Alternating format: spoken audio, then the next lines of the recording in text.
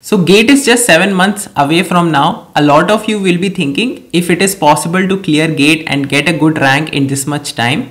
I won't say that you can relax and study slowly and you'll be able to clear GATE, but at the same time, these 7 months can be crucial and they can give you a good rank in GATE if you utilize it well. So these blocks that you're seeing, these are the number of weeks available to you. You can see you have about 28 weeks. I have just done the rough calculation here, but you can visually see that how important each of these blocks will be if you are sincere about your GATE preparation. So the next question that you will be having is, what is the right way to prepare? Since you have a limited time, what is the right way to utilize this time? So I'm going to tell you a very easy plan, a 3-step plan, and if you can execute it for these remaining months without getting distracted by the shiny objects, by some new book or any new video, if you can just stick to these basic 3 steps, you will be able to get a good rank in GATE. So in the first step, that is a prioritization, you need to understand that GATE has different weightage for different subjects.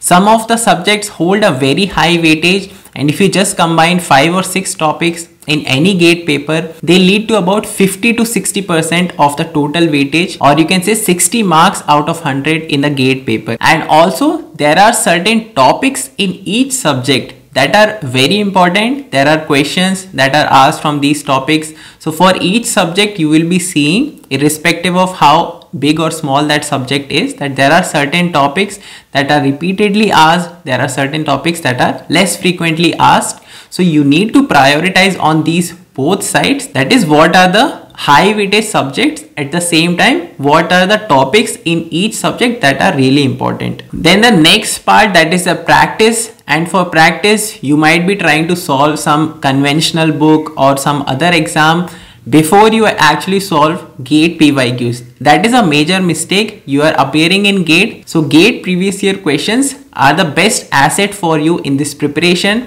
So if you have completed a subject, or in each subject also if you have completed the topic, it's your responsibility, or it should be a priority for you to solve the previous year questions for GATE. If you try to look for various sources, you will lose time in that part. So unless you are not finding questions in GATE PYQs from a topic, you need to stick with GATE PYQs and master solving them instead of looking at these various resources. Now the third step, that is the testing part. A lot of students avoid this step until the very last month, or they don't really do this step often, and that is the biggest mistake that you can do in your preparation. Whatever time you are allocating, if you are spending time in studying a subject, you need to make sure that you give a subject test.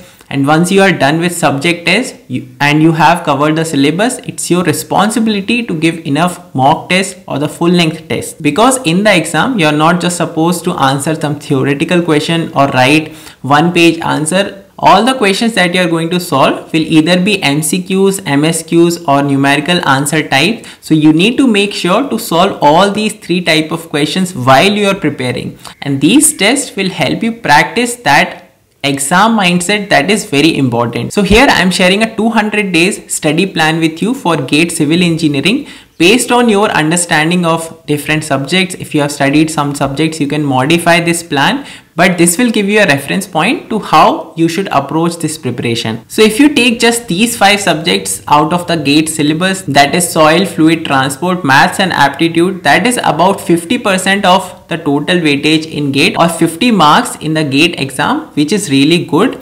So you can see you need to prioritize these subjects, and at the same time I am not suggesting that you should skip other subjects, but these subjects should not be left for November or December, those last 1 or 2 months. You should not leave these subjects out for that time. Now at the same time, revision becomes a major problem for students. So here you need to make sure that if you are allocating 30 days for a subject, then you don't consume all those 30 days just for the first reading of that subject, because you will need to revise this subject. So if you are going to spend some 25 days in maths, then make sure that you spend first 14 to 15 days in your first reading, and then leave 10 days for your revision.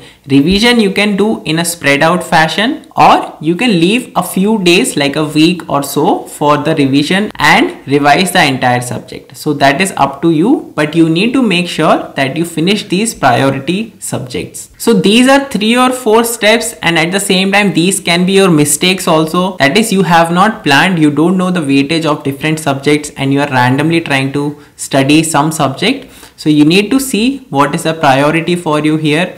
At the same time, solving PYQs from each subject, each topic. Don't skip them. Don't try to go to different resources. That will waste your time. You have limited time. So make sure that you have completed the PYQs of each topic first. Yes, if you have done that, you want to practice more, if you have time, you can go to other sources. Then comes the testing part. So you need to make sure that after completing a subject, you are giving a test for that, and once you have completed these subjects, you are giving full length tests. And also revision is an important part, so make sure to revise each subject after a month of its completion, and don't just read when it comes to revising. Make sure that you are giving test of that subject again, solving questions from that subject again when you're revising the subject. So I hope you take your preparation seriously, and if you're interested to prepare with us, you can check out our website and see our courses. We'll be happy to help you in your preparation.